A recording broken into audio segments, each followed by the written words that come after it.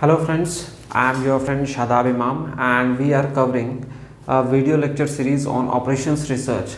So today we have came with another very beautiful problem of formulation of operation research in linear programming problems.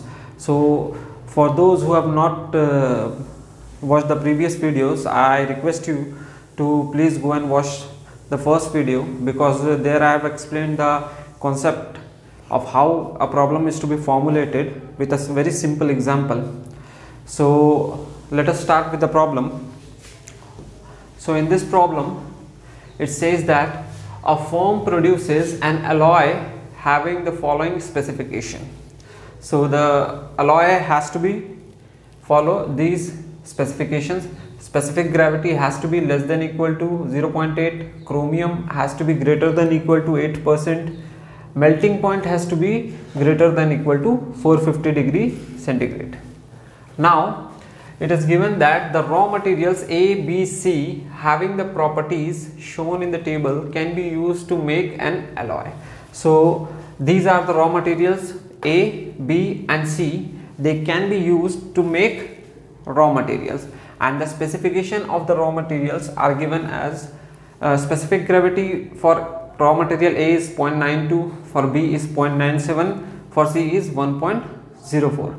Similarly for chromium, in raw material A, chromium is 7%, for raw material B it is 13, for C it is 16. Similarly, melting point of raw material A is 440, raw material B is 490 and raw material C is 480. Now it says that cost of the various raw materials per ton are rupees 90 to rupees 280 and rupees 40 for A, B and C respectively. That means A is costing rupees 90, B is rupees 280 and C is rupees 40. Now it says that formulate the LP model to find out the proportion in which A, B and C be used to obtain an alloy of the desired properties while the cost of raw material is minimum. Okay, so we have done in previous lectures, we have done the problem on minimization, and in that problem we just need to calculate the number of units, okay, corresponding to the cost. But in this problem we need to understand that it has asked to find the proportion in which A and B and C are used to obtain an alloy. That means to obtain a single alloy, in what composition raw material A, B and C are used. So let us start solving problem. Okay, I am going to rub this.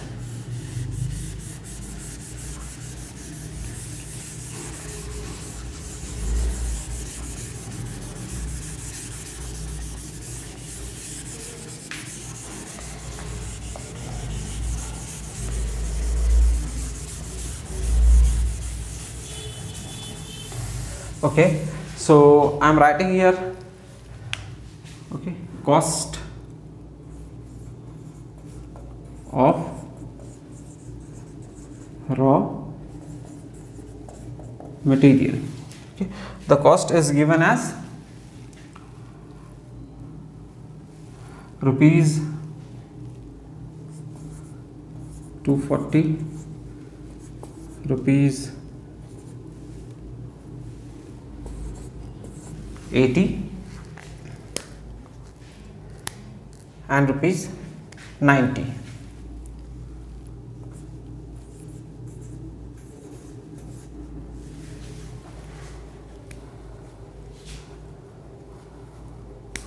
Just a second.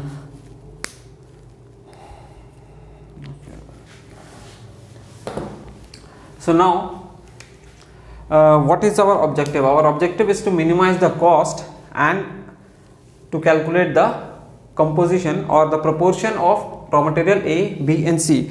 So let us say X1 be the composition of raw material A in an alloy, X2 be the composition of raw material B and X3 be the composition of raw material C. Okay, now our objective is to minimize the cost. So cost is given here.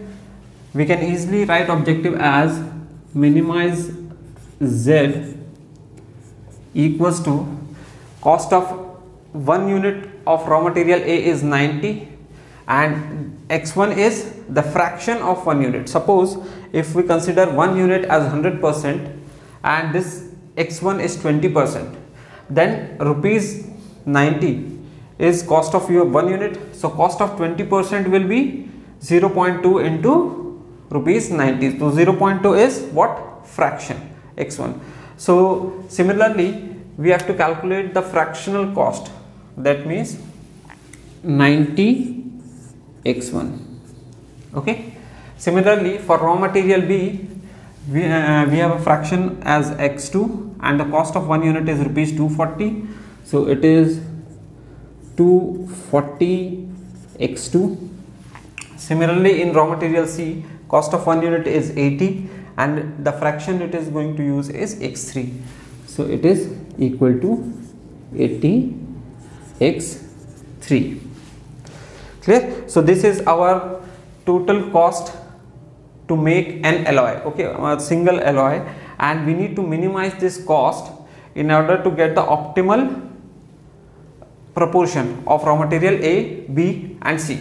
So let us see what are the constraints here. We can see that specific gravity of A is 0.92, B is 0.97, C is 1.04 and the required specific gravity has to be less than equal to 0.98. So we can easily say that x1% of that alloy will have 0.92 as a specific gravity, x2 composition will have 0.97 as a specific gravity and x3 will have 1.04 as a specific gravity. So the overall specific gravity of an alloy will be given as 0.92 x1, okay, plus 0.97 x2 plus 1.04 x3. Okay, so this is the combined specific gravity of that alloy. Now this specific gravity has to be less than or equal to 0.98. So I am writing it here, less than or equal to 0.98. Now let us see the second constraint, that the chromium has to be greater than equal to 8%. So let us see, raw material A has a chromium percentage of 7, B has 13 and C has 16. So for x1 fraction or x1% of composition, we will have 7 x1. Okay, this will be, and for raw material B it is 13 x2 plus 13 x2. For C it is 16 x3 plus 16 x3. Now this has to be greater than equal to 8%. That means the composition of that alloy has to be greater than equal to 8%. Okay, now moving on to next constraint, that the melting point has to be greater than equal to 450 degrees centigrade. Now raw material A has 440 degrees centigrade, B has 490 and C has 480 degrees centigrade. So x1% of composition will have 440, x2 will have 490 and x3 will have 480. So our constraint will be 440 x1 plus 490 x2 plus 480 x3. Okay, and this has to be greater than equal to 450 degrees centigrade. That means this has to be greater than equal to 450. Okay, so if you think all our constraints are met, then there is one more constraint remaining. We need to understand that in question it has asked the proportion of raw materials A, B and C. That means x1, x2 and x3, the proportion of x1, x2 and x3. So we could easily understand that x1 plus x2 plus x3 will combine and make complete alloy. Okay, an alloy. So it is making an alloy. Let me write in bigger letters so it will be visible. An alloy. So an alloy has a percentage of x1 plus x2 plus x3. So we can write here another constraint that x1 plus x2 plus x3 has to be equal to 1. That means the total percentage, by adding, it will have to add up to 100%, so that the total fraction will sum up as 1. Okay, so these are our constraint, and now I am writing here we will apply non-negativity restrictions. That means x1 comma x2 comma x3 has to be greater than equal to 0. Okay, so that there should not be any negative quantity of raw materials. So in this question it is necessary to understand what our objective function says. The motive behind taking a number of problems on formulation is that to understand what our objective is. Objective can be very different in very different conditions. So in this condition it has been clearly told that we need to find the proportion.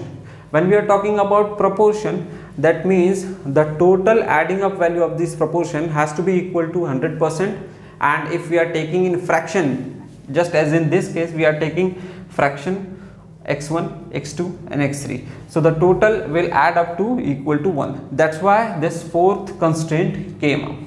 Okay, so without applying this fourth constraint, our question will be our formulation will be incomplete. So this comprises our solution for formulation. These are x1, x2, x3 are the proportion of raw material A, B and C. This is our objective function. These four are our constraints, and this is our non-negativity restrictions. So we again have to see that we are following only 4 steps. First is to identify decision variables. Okay, x1, x2, x3, then we are identifying our objective function, then we are drawing constraints, and then applying non-negativity restrictions. Okay, so if you like our lecture, please share and subscribe the channel, and don't forget to hit the like button. Okay, thank you.